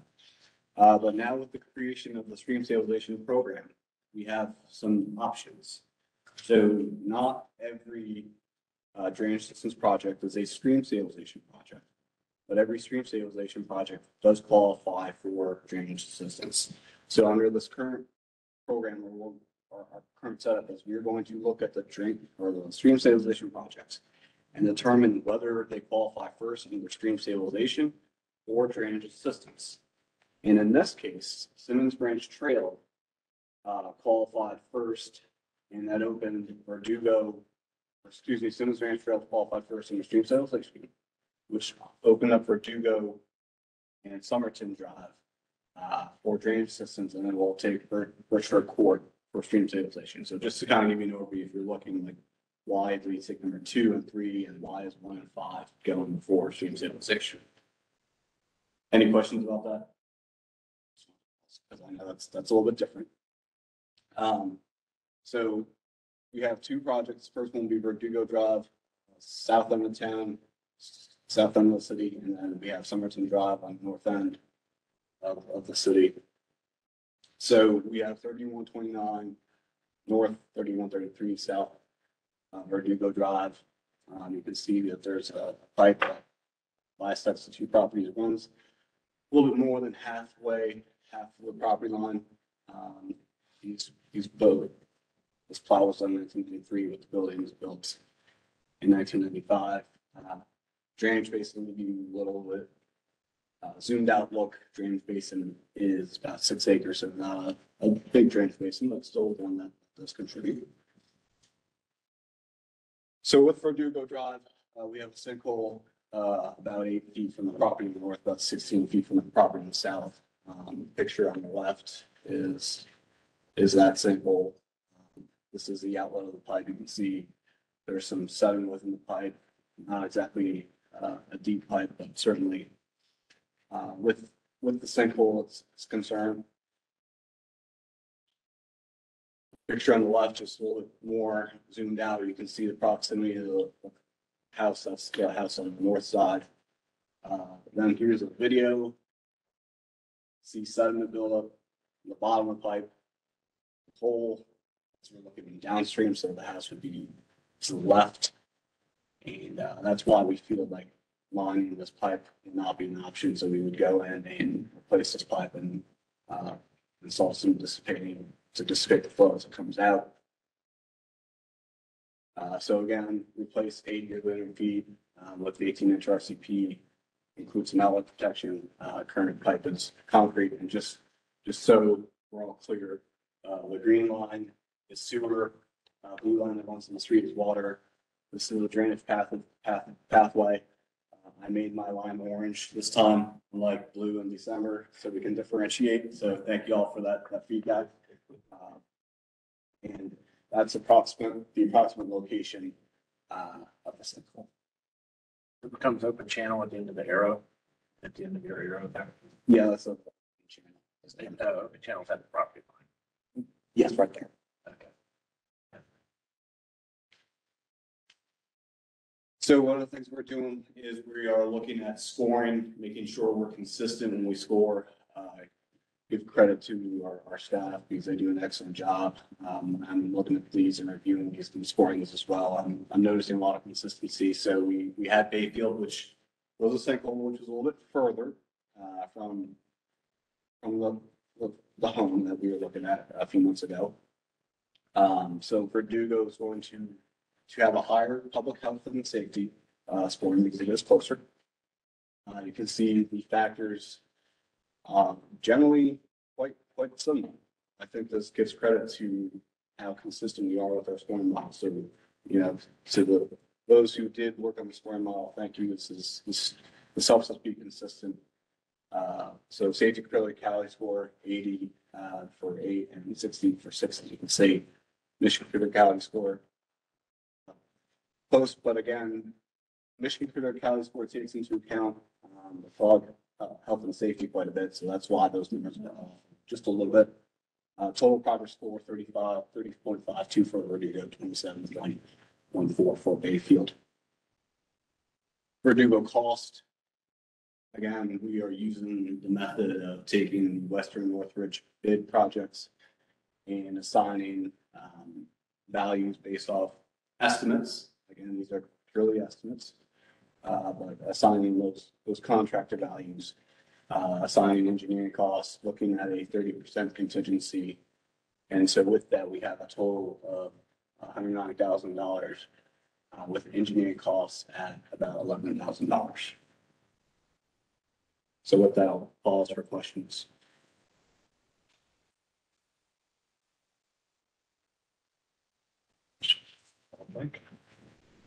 If you want to go now or wait. Yeah, I don't know. I guess we approve or deny the project. So I move for approval of the project. second. Any conversation? No? All in favor? No opposition. Thank you. We did vote this. I do have a question. Yes. Just not related to this, but we met the guys here in this building. They do a lot of work. At what point do they not get called in versus is it because this is on private property? The scale of it's too big. I'm just trying to figure out where these guys work. Yes, so we try to be mindful that they are busy, right? And especially like you'll see on this next project, it is leaf season, so we don't call them in unless we absolutely have to. But in this case, with the sinkhole, and we could kind of see the outlet of the pipe, we wanted to get a video of the pipe. So they came and did that, but I'm just, don't they? You're talking about construction. Yeah, construction side. Yeah, just curious as to. Yeah. It comes down to a resource limitation. There are some projects they can't do. But it really comes down to a resource limitation that they have a backlog of projects that kind of maximizes their ability to deliver. Now, that is a strategy that, and I think when Dan Clinton and Jason Moon gave their presentation on that, construction came, we're looking to expand that capacity. Yeah, you know, and we would like to do that because it's quicker. We don't have to bid it. We don't have to worry about change or all the advantages of that Dan and Jason talked about. The difficult part is hiring, the training. All our staff here are more maintenance focused, which is very different than construction focused. It's a different skill set. So in order to expand that capacity, we would have to add another crew and hire more people and train more people. So we want to go in that direction, but it's not something we can do quickly. Yeah, I guess the scale and size and the scope of this look like, so like in 5 years, the city may be saying, yeah, we've got this. We'd like to be that guy, absolutely. Yeah. Thank you. All right, next we have 1071, which is on the south of Somerton Drive, and 1079, which is on the north property there, just above the red box. This was recorded in 1998 and built in 2000 and 1999. So zooming out, look, the Strange Basin is about 21 acres. And once you get to later on near why that is important, why that's significant, but a little bit larger drainage basin than the project we saw before.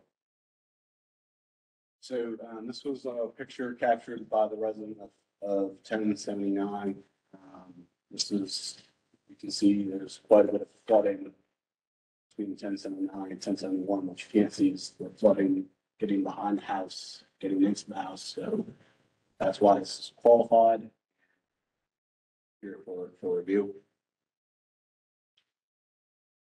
Part of the issue that's going on is we believe there is an undersized pipe. There's also a lot of debris that has caused a blockage within that undersized pipe. So this fence, this is looking at the edge of the 32-inch pipe, which I'll get into in just a minute.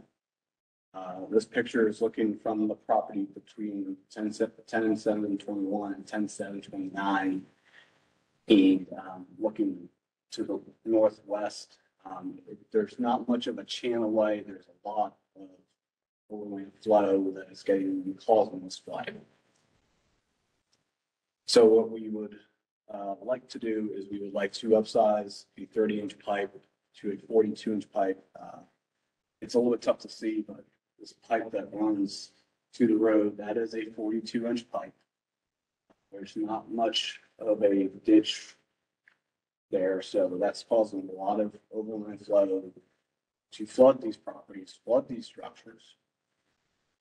And so what we'd like to do is upsize the 30-inch to a 42-inch, install a guard to protect some of the debris, and as well as define that ditch path a little bit more so we can get more of that water into the pipes. So just rough calculations, and this was using rational. If we were to take a look at that 30-inch pipe, full flow, we're looking at about 50 CFS, but if we're using the stormwater design manual values, we're having about 79 CFS for the 10-year storm and 90 CFS for the 25-year storm. And if we upgrade it to a 42-inch pipe, we can get about 122 CFS capacity, and that's assuming C value 0.5 and pipes up about 1.5%.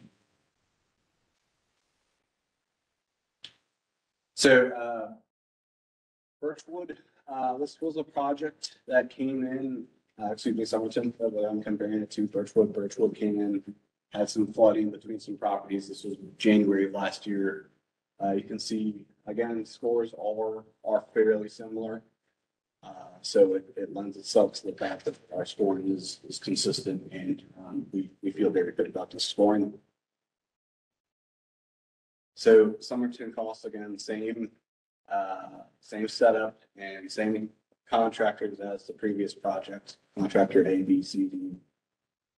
Not a big project, so 90,000 total cost with engineering of about 20,000. Question on that one, I guess. For contractor D, the construction cost of engineering is likely, like, design, all that is relative, right, to construction. piece. Why is that one so much lower, that estimate? It's like a pop quiz question, sorry, but. No, it's okay. It's okay. Why is contractor B? Yeah, that construction. See a good cost. contractor. I mean, that's 30,000 difference in construction, but. So this had to do with, so a lot of this, there's some basic costs that go into this, like mobilization, Right. you know, engineering, design and documentation. So as I recall specifically, because the spreadsheet was quite long, Yeah, fair.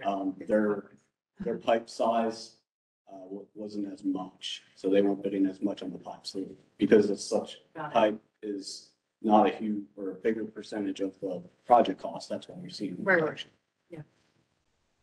Thank you. There's a pond, is it on one of the maps? Is that behind this property or the next property over? And then is that affecting, is that a pool? That's a pool.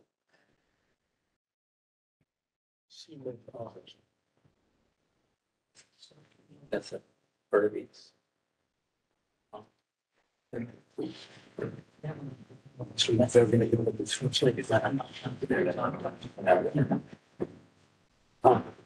So any more questions? I think that the concern Nicola has is 90 the right number.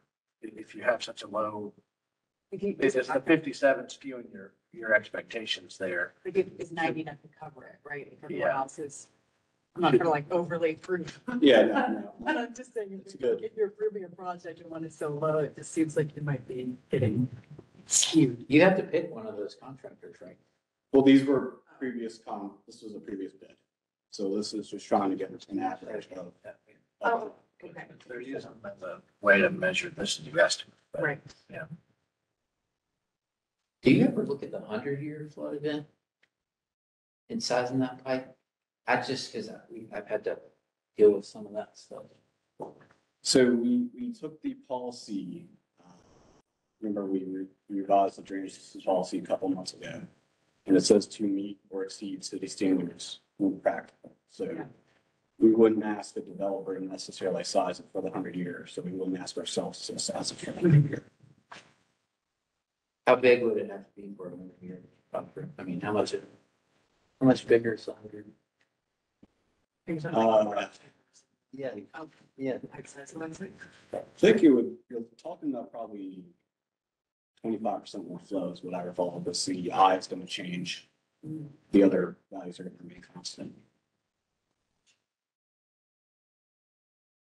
Just go back to how we get in these situations. I'm curious as to whether or not that pipe was part of subdivision or whether that was installed by the builders or the home builders at the time, because it's obviously undersized, and I hate to think that maybe I approved that or something, so. If we looked at the construction plan to see how that pipe got to be undersized, we're pretty good back. It's for a recent subdivision, should have caught that. I did look at the development plans, to what I could find. And I didn't see where that pipe was part of it, but I'm not saying it wasn't approved, but I think they just went in. If you look at it and you were on site, you would see it was kind of put together. It looks like kind of last minute work.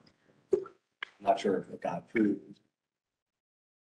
Yeah, I mean, that's one of my ongoing concerns, is that we're using city dollars to pay for something where somebody did an inadequate job in the first place, and that really gives me heartburn, because they're going in the ground every day out there, but we don't permit a lot of that stuff. Once they build the houses, or even once they build the subdivision, the roads and stuff, we walk away, and they can install a pipe anytime after it.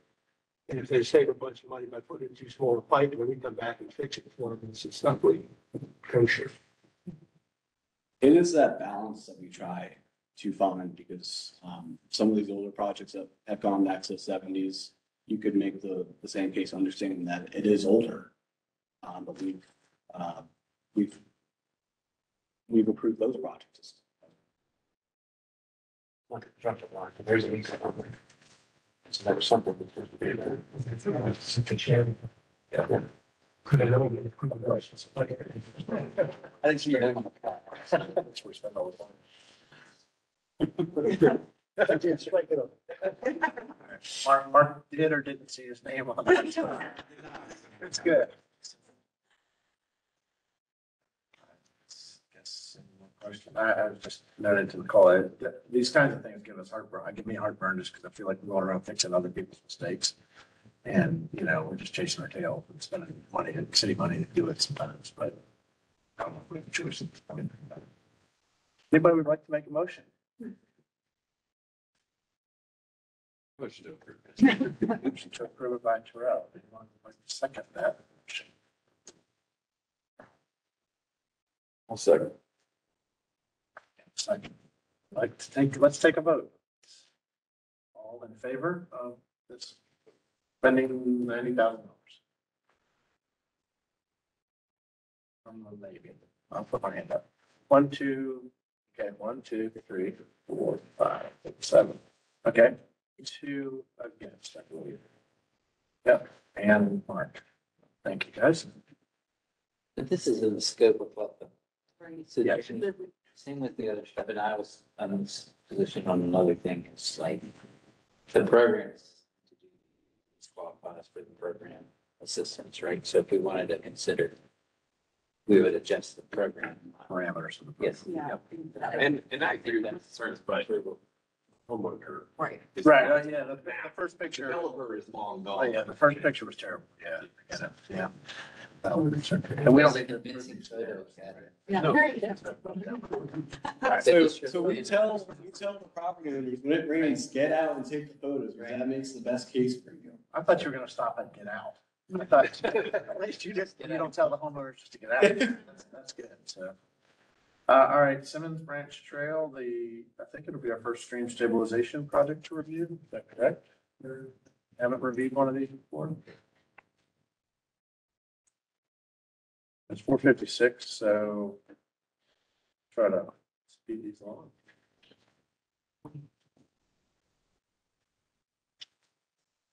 All right.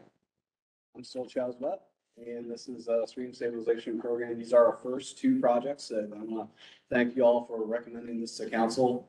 Got approved in November, and now we are taking our first projects, 2 new, same agenda as before. It's going to be the same setup. Again, same criteria in order to qualify, but differences now you donate a conservation easement rather than a drainage easement. $500,000 in annual funding. That doesn't, again, means we'll spend in future years, likely, and we'll fund about 5 projects per year, funding based on ranking prioritization model. So we have Verdugo and Somerton approved. So now Simmons Branch and Birchford Court, they had the opportunity to get first based off the subset and rising up under stream stabilization. So Birchford Court, a little bit to the east of 440, and we're in north of 87. Simmons Branch Trail on the southwest side, 440 and 40. So Simmons Branch Trail, 5100 to the north, 5034 highlighted in red. These buildings were platted in 1988, and they were built in 1990. We're on one of the main stands here, so this is a fairly large drainage basin. So it's 230 acres. And so this picture is looking now south. You can see it's fairly close. Got a better picture on the next slide that shows it's encroaching. It's getting pretty close to the foundation. This picture is looking north and not as close to the foundation on that side, but certainly some erosion that while we're out there, we can go in and stabilize it as well. This is a little bit better picture. Again, it gives you a better scope as to where the house is. This is looking to the west. It would be looking through that pipe that comes out and daylights in the stream.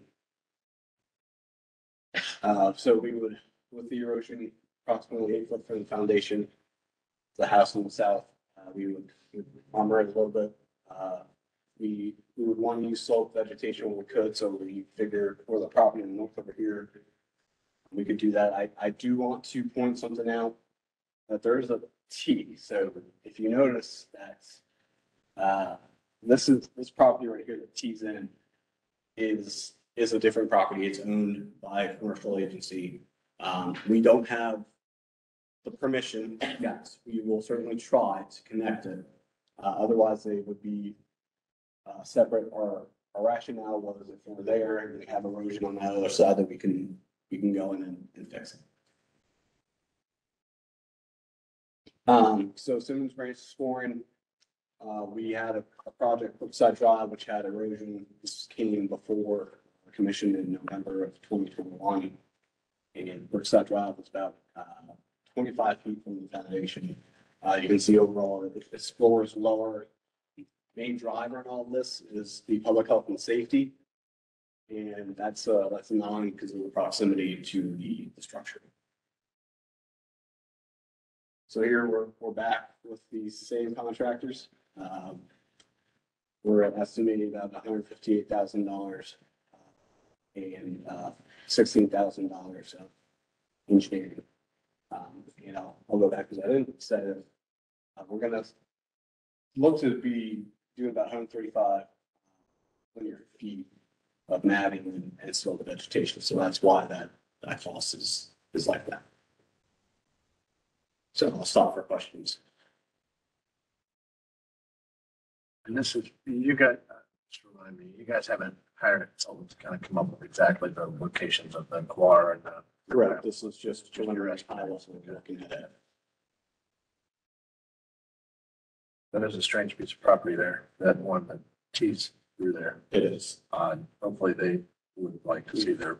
We've reached out. We don't have a number for them on file. We have some ability sometimes to get numbers and call them, so we'll have to do letters or try to reach out to methods. Anybody have any questions? Would they like to make a motion? One or the other. 39. Okay, Katie was first, you're second. All right, all in favor of approval? Thank you. So our last project, our second one now for our stream stabilization is 2529 and 2533 first report. Date reported 1992, years built 1992 and 1993. Zoomed out look, this drainage basins in this point right here is about 29 acres. It's on the stream side right there. Okay, so I've got 3 pictures now. Usually I have 2, but thank you, Ariel, for your help in organizing. These look great. You did a much better job of organizing this than I did. So picture on the left is looking up towards the house on the southwest side. Picture in the middle is looking at a pipe that's a little bit clogged, a little bit blockage there going on. And then picture on the right here is looking downstream. So you can see there's erosion getting within about 15, 16 feet of property. Got some concerns here. One, line, not line that. Some flow reduction there. Open up that pipe a little bit and do some slope stabilization. It can. So we're looking maybe 20 linear feet of riprap, 80-foot linear feet of vegetation solution. Looking to expose that block pipe because if that pipe is blocked, that water tends to gush out and it is eroding some of that downstream area, right where that purple dot is. So I compared it again to the same Brookside Drive. Brookside Drive was about 20 feet from the home. First floor was 16 feet. Is public health and safety becomes now 7. So again, if you were to compare it to the previous project, you'll see that as we get further away from the house, this public health and safety factor goes down. And that is consistent. And that is a main driver of the scoring system. So again, more credibility to our consistent scoring. Most of these factors, all about the same. And total project score ends up being being fairly close. So again, these four contractors now, which I'm sure you've gotten quite used to seeing. And we're anticipating about $114,000 for total cost, $11,000 for engineering. So I'll stop for questions. The remaining DA funds, this, Oh, sorry, should be stream stabilization. and do you have a million stream stabilization or is it 500 per year? You did 2 years combined. We have 2 years combined, yes.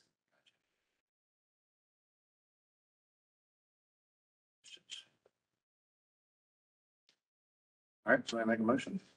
So move for approval. Okay. Well, all right, all in favor? Approved. Thank you, Chad. And with stream stabilization, I mentioned to Wayne that you guys maybe got an email. I got an email for some stream stabilization workshop that I think is coordinated through the Cooperative Extension and some folks at NC State, but there's an opportunity to go out and put willow stakes or live stakes in the ground and do some stuff here soon. If you haven't got an email, reach out to Wayne. You guys want to get muddy, stabilize some creeks. We moved tomorrow. Well, it was a couple of weeks ago, I guess, Dominic Small was out there working. Mitch Woodward is the guy that does the projects. It's both educational, bring out a lot of contractors and citizens, and a number of people that are just representatives of development. Subdivision, they were trying to learn more about, so they could do stuff in their own neighborhood. But it's pretty interesting. Made a bunch of property owners happy because they got their stream fixed in the backyard. Big concern with it. Had dogs in the stream and they rooted under the fence and the dogs were escaping and stuff. And so we're kind of doing with extra work and fixing up his fence so the dog would get out. But it's kind of interesting. That's a lot of softer techniques in a way, you know, fabrics and the core log. Yeah, they're pretty much, they do all bioengineering, not hard stuff. So they have to get it done permitting as part of the project. So it's all core matting and 5 stakes. With that, I think we're down to the last item, which is nomination for March officers election. I think we can or cannot take, I mean, we don't have to take formally nominations on the floor. We can take nominations all the way up to the moment we vote, which would be in March, I believe, during the March meeting. We can also, I think, Wayne can receive nominations via email if you want to do that, because they will be publicly announced at the next meeting. So if you're considering anything, I know Reverend Taylor has noted that he would like to run for chair again. And I guess I would like to formally nominate him if I can. Can I do that? You'd like to? I think He's not here to do whatever. I don't know what I'm allowed to do. So yeah, I want to say, let's do it again, Reverend Taylor, for him. So I think I'd like to definitely suggest that he was nominated for that. So, but if anybody else would, I guess, vice chair, I don't know how we do this. Of course, we come to you on what to get for that. Yeah, can we nominate? I'll do it. Yes, I have no problems doing it. If there's anybody else really wants to do it, They will hold up.